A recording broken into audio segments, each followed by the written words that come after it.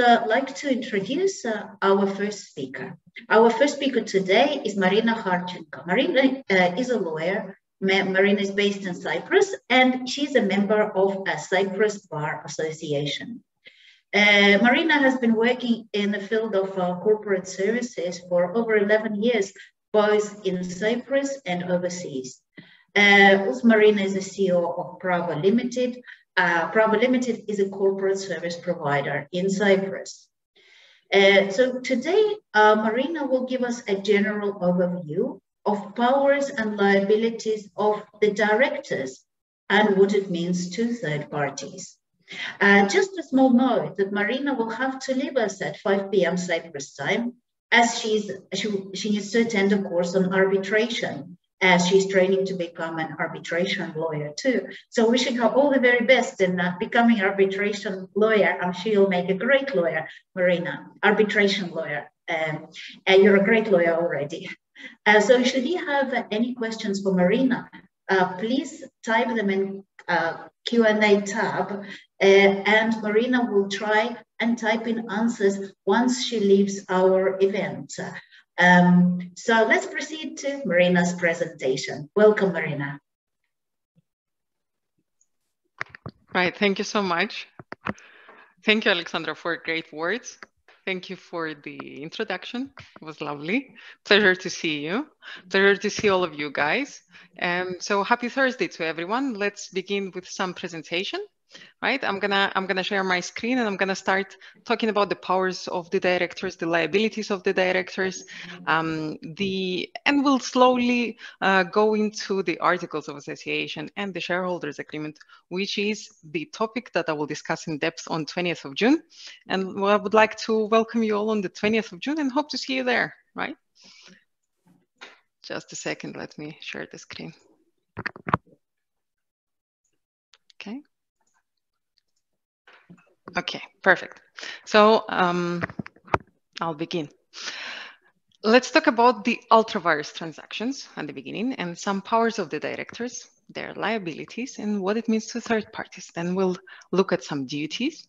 Okay, and at the end, I hope we have the time to see whether powers of the directors that we will discuss today can be limited in any way in order not to confront, not to have any issues with the management and control of the company. I would like to say that I'm going to be talking about Cyprus companies, and will make some reference to the case law studies, both in UK and Cyprus, because I know that a lot of clients and a lot of clients have businesses in Cyprus as well, and Cyprus companies are widely used in the structuring. So I hope the information that I'm going to share today will be quite useful, since, you know, we may speak about the group of companies as a whole, where Cyprus companies are holding entities. Right. So what Ultra Vires transactions mean to a third party? And for those of you who are not the lawyers, you may wonder why we lawyers like using Latin phrases. Ultra Vires transactions mean that the transactions go beyond the scope of authority of the board of directors and beyond the powers given to them. And what does it mean when an outsider, and when I talk about the outsider, it's a third party that makes an agreement with enters into agreement with such a company? What does this mean to a contractor of a company? I will start probably with a very old case, which is Ferguson and Wilson in 1866. In UK, of course, that's where, you know, the whole justice system was back in that century. And from that case, we see that the company itself cannot act in its own person. It can only act through directors. So we see that there is a concept of agency, where the company, yes, it's a separate legal entity, as we've seen in Solomon versus Salmon case. It's another old case that exists in UK common law.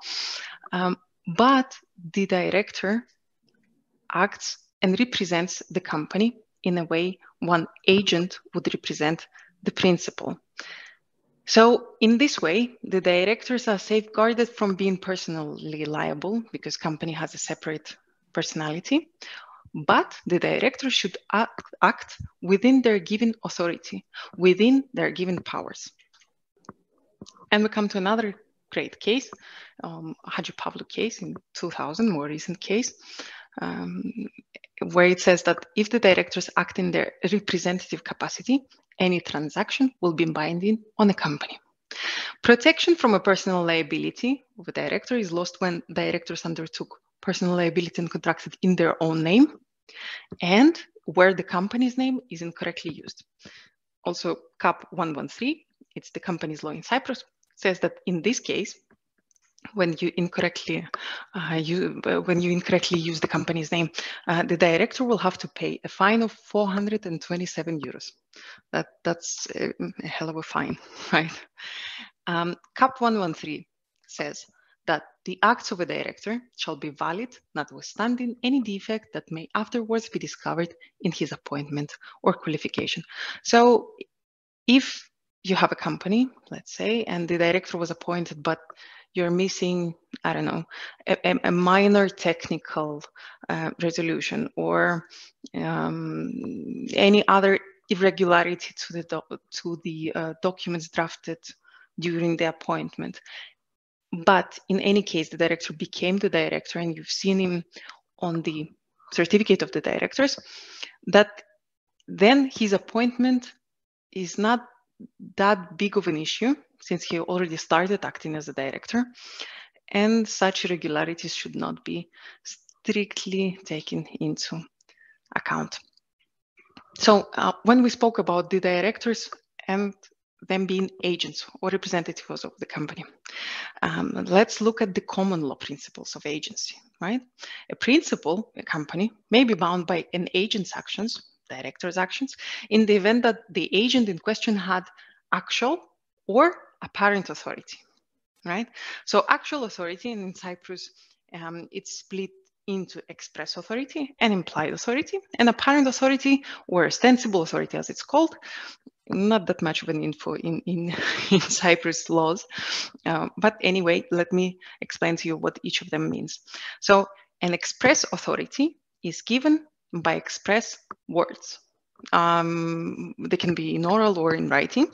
For example, where the director is duly authorized by the board, right? So we have a board of directors that, I don't know, consists of 3, 4, 5 individuals, and they appoint expressly. You say, hey, Ivanov, you'll be one of the directors, right? So that's an express authority given to this person.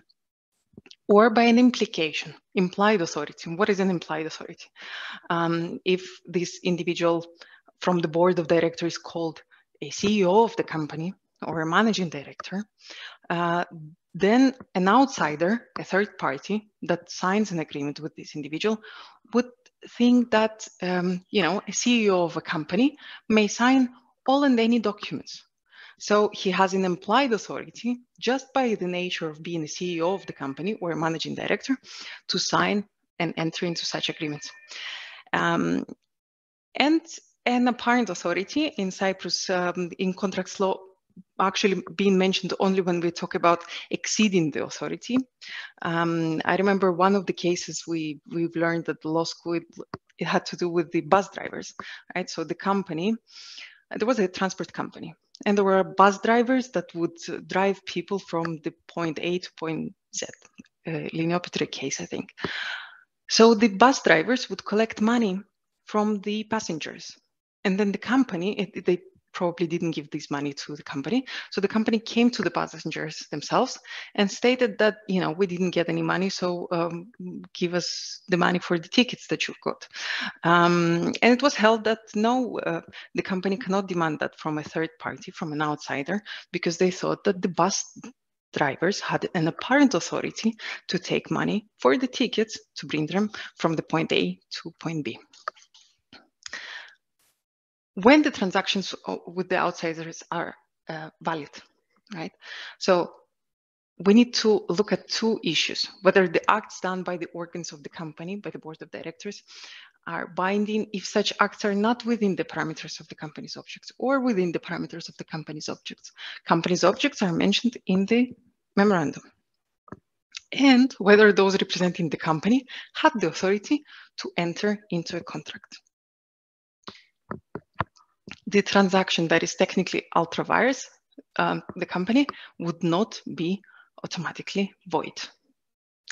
A company shall be bound towards third parties by transactions of its officers, even if such acts and transactions do not fall within the objects of the company, unless, of course, we always say that the third party acted in good faith, etc., etc. And it states that the third party is supposed to read publicly available documents, right? And what are the publicly available documents? Articles of association. In the articles of association, we can see what powers the director has. So another thing that the CAP 113 states is that the publication of the articles and of the memorandum of the company does not on itself amount to sufficient proof of knowledge on behalf of the third person. So even if an outsider read the articles of association of the company, does not necessarily mean that he is aware of all the dealings, of all the regulations and policies the company may have. And more than that, there is a turn-quad rule that says that persons dealing with the company are bound to read the public documents. In our case, it is in a way articles of association. It's not that public, but anyway, and to see that the proposed dealing is not consistent therewith. But they're not bound to do more. So the third party does not have to do more. They do not need to inquire any internal proceedings. They do not need to ask any internal policies or other internal documents thereof. Exceptions to this rule. A third party would only be favored if he acted in good faith. That's always the case, right? A third party was an insider and he knew this information somehow, that this person is not allowed to enter into a contract.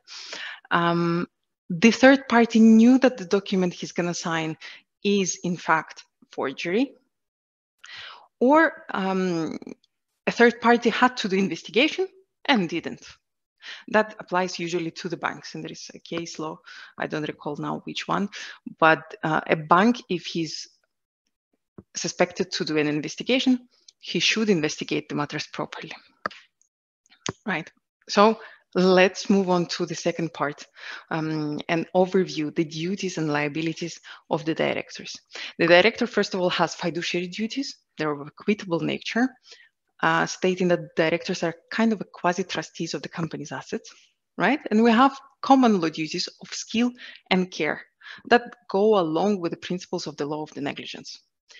I would like to think for a second to whom the duties are owed. To whom the duties of the director are owed? Are they owed to the company, to the shareholders, to the employees, to the creditors, to whom? So if we look, let's take it one by one. If we talk about the company, the duties are owed to a company as a whole, as an instrument.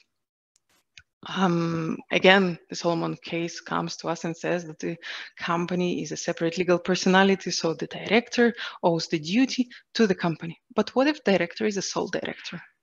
Like to whom physically he owes these duties? Is it really that separate, from the concept? A lot of comments around in different cases. So, but they conclude in a way that the interests are owed to the company as a whole. To the shareholders, yes, but not collectively, not individually, collectively, I'm sorry. To the shareholders as an organ, as a whole, yes, but not individual to each and every shareholder. The director is supposed to safeguard the members' investments and the potential of sharing the profits.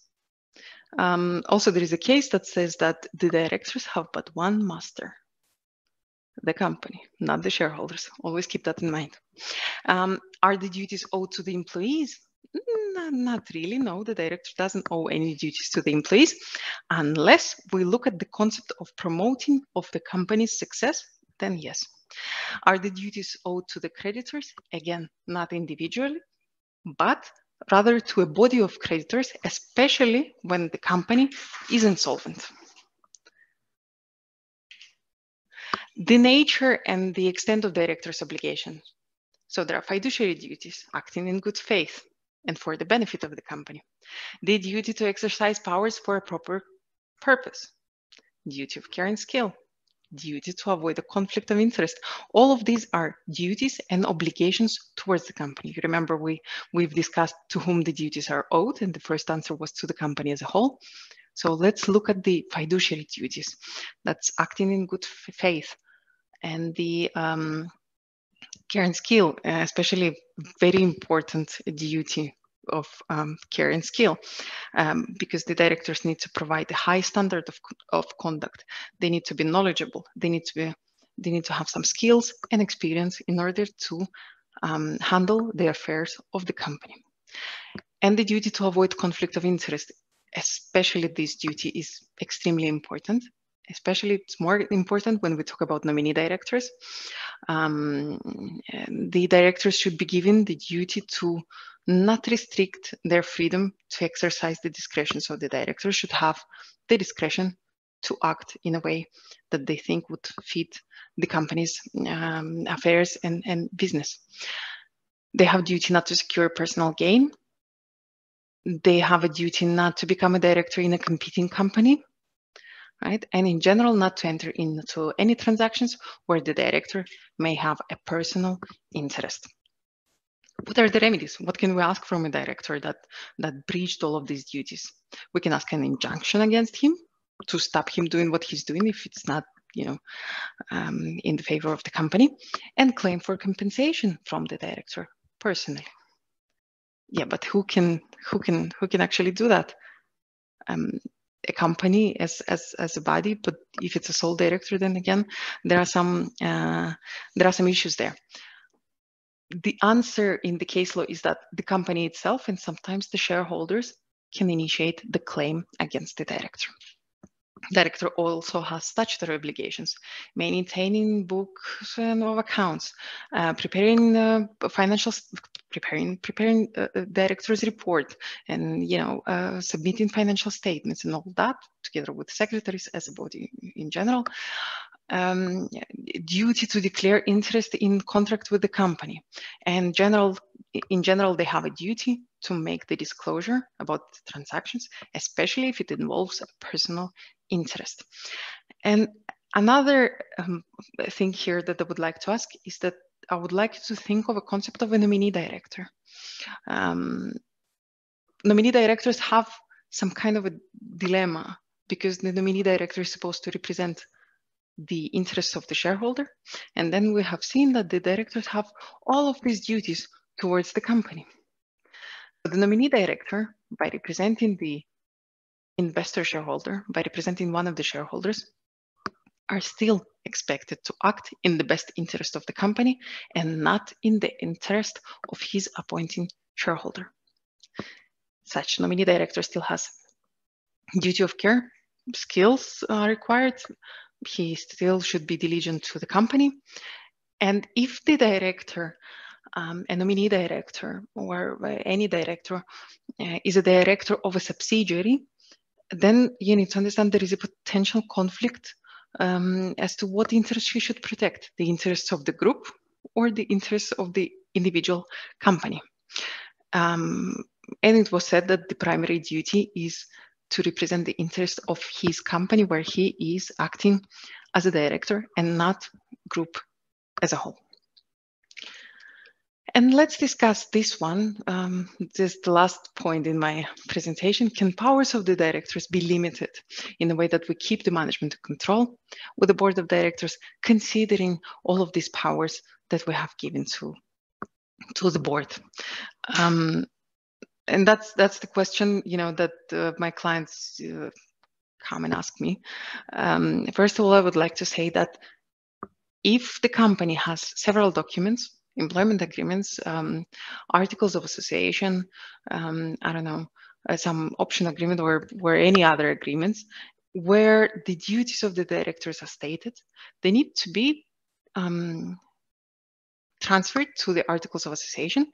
They need to reflect the same information and not to have too many discrepancies, because then there are other issues that arise, right? And especially if we talk about reserved matters, where the shareholder, where the company may say that the director is allowed to sign all enter into any contracts, but which do not exceed 50,000 euros, let's say.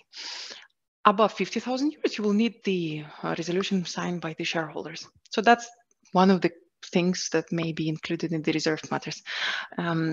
Unfortunately, I've seen that the clients tend to put variations of reserved matters in different documents.